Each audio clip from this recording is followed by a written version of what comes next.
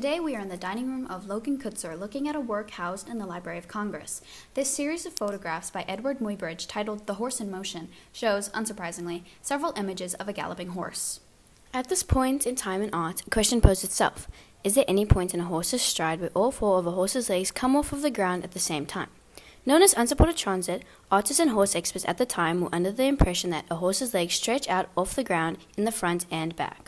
Under this assumption, horses were portrayed in art using the flying gallop, showing the animals in the middle of a majestic leap to gracefully convey that the horse is in motion. The flying gallop was very prevalent in visual culture and in paintings such as Theodore Géricault's Derby at Epsom, all the way up until the 1870s, but it was only used based on theoretical evidence. They really didn't know what a horse running looked like. At the time, the speed of a horse's movement surpassed the sensitivity of the naked eye, and photography's shutter speeds simply were not fast enough to capture the split second in question. After all, it had only been about 3 decades since cameras were invented. Leland Stanford, a prominent politician, businessman, and racehorse breeder and aficionado, wanted to prove this theory of unsupported transit, but he didn't have the means, saying, "I have for a long time entertained the opinion that the accepted theory of the relative positions of the feet of horses in rapid motion was erroneous. I also believe that the camera could be utilized to demonstrate that fact, and by instantaneous pictures show the actual position of the limbs at each instant of the stride." So he called on photographer Edward Muybridge, born as Edward James Muggeridge, who he believed would be capable of using the camera to determine whether all 4 feet of a horse are off the ground at any point in mid-gallop. Muybridge is quite the character, but Stanford had worked with the man before when photographing his film in California. When Stanford called on Muybridge again, he was wandering in the West in a little one-horse carriage and darkroom to photograph the most majestic scenes he could find in the wild, including his famous scene of a panoramic shot of Yosemite Valley. He additionally had a small intermission in his work following his shooting and killing of his wife's lover, Harry Larkins, in 1874. His wife was 20 years younger than him.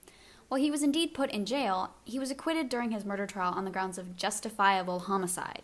He blamed a head injury sustained in a stagecoach accident for his erratic behavior. However, this head injury in question actually occurred in 1860, 14 years prior. Moving on out of jail, Muybridge quickly saw success. Less than 1 year after his release, he successfully depicted a 4x3 white grid of silhouetted horses, Sally Gardner. The horse in motion, Sally Gardner, owned by Leland Stanford, running at 140 gates over the Palo Alto track, 19th June 1878. The images were made possible by the horse, Sally Gardner, running 40 miles per hour past 12 consecutive cameras with stereoscopic lenses, setting off tripwires while in set intervals and releasing camera shutters for just 1/1000th of a second. These photographs proved Stanford's hypothesis of unsupported transit and further confirmed that there is a moment in time when all 4 hooves are off the ground at the same time. But it wasn't even remotely close to the flying gallop seen in art. The horse in motion proved that the hooves do indeed rise off the ground, but not spread out in the body as seen in the flying gallop. Instead, all hooves are seen off the ground in an awkward mid-stride, with the legs in various positions in preparation to touch back onto the ground. This was groundbreaking since horses were seen as elegant and graceful creatures with few flaws. The messy clumping of legs under the horse's torso was a vast contrast to the convention of horses seen in art that dates back to prehistoric times.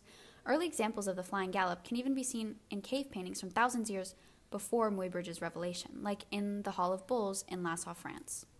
The ability to capture a precise moment in time was created in the process of photographing the horse and was a massive innovation to the film world, gave a birth to a new style of portraying horses in art, and proved the flying gallop to be inaccurate and not representative of a true horse in motion, allowing horses to be depicted more realistically. The 12-frame composition with the title of the work shows a narrative of a horse in the middle of the act of running, with gaps of half a second duration in between each scene. These gaps are meant to imply time unseen to the viewer to give the illusion time is passing in between the different positions between each frame. The grid is read in a linear fashion, starting on the top left to read to bottom right, to indicate natural progression through the grid and give 12 slightly different images to illustrate progression through motion. The last image, however, is of the horse standing still. While this image is not accurate of the completion of the horse's stride, as it is physically impossible for a horse to come to an abrupt stop while running 45 to 50 miles per hour, it was included for a strategic purpose. The final image of the horse standing still is an indication of the completion of the act of running and provides a temporal contemplation of the physical act of the run. The immense accuracy able to be achieved astounded the people of the 19th century, and viewers trusted the photographs over their own eyes. The instantaneous nature of the photo was the most influential part of it, as it was able to capture a precise moment in time which was impossible prior. Its specific use for scientific purposes further increases credibility and help the art of photography to be established as a certified medium used to capture a specific moment in time. Some interestingly rejected Muybridge's findings, but didn't claim that the photos were inaccurate, and instead debated that images of the flying gallop were superior to the awkward clumpiness seen in the horse in motion. The French sculptor Auguste Rodin even said, "It is the artist who is truthful, and it is the photograph that lies, for in reality, time does not stop." This opposition was further challenged due to Muybridge's later invention, the zoopraxiscope. A disc of sequential images are hand-cranked to allow the repetition of pictures, giving the illusion of the state of running as the horse's strides are repeated over and over in the eye of the viewer. This invention was further revolutionary in the film world and served as a precursor to the invention of cinema. When cranked at a speed of 20 frames per second or more, the uninterrupted panel of images can be perceived more like a video than a series of photos, and is where the concept of a GIF came from. Muybridge's discovery allowed him to explore all possible moments in a state of motion and went on to produce over 100,000 images of animals and humans. The human body is a complex collection of tissues and organs, and prior to the zoopraxiscope was a question mark in the scientific community on how the muscles interact with each other during the process of motion. To document the human body in motion, Muybridge photographed entirely nude models in some form of action, such as hammering a nail, hitting a tennis ball, ballet, and other forms of sports or activities. To illustrate his dedication, he included a sequence of himself swinging a miner's pick. Naked, because why not? He published a collection of his findings in 1887 in the form of a massive portfolio comprising 20,000 photographs, titled Animal Locomotion, an electrophotographic investigation of consecutive phases of animal movements. His findings contributed significantly to the study of biomechanics in the scientific community. He laid the groundwork for much of motion study today. It is also the introduction of the recording of the passage of time through chronophotography, which jump-started the development of motion pictures and cinemas today. Yes, such as Jordan Peele's 22 sci-fi, horror, western, thriller mystery, Nope. Did you know that the very first assembly of photographs in sequential order to create a motion picture was a 2-second clip of a black man on a horse? Yes, it was. Yes, it was. Look it up. Now, I know you guys know Edward Muybridge, the grandfather of motion pictures, who took the pictures that created that clip.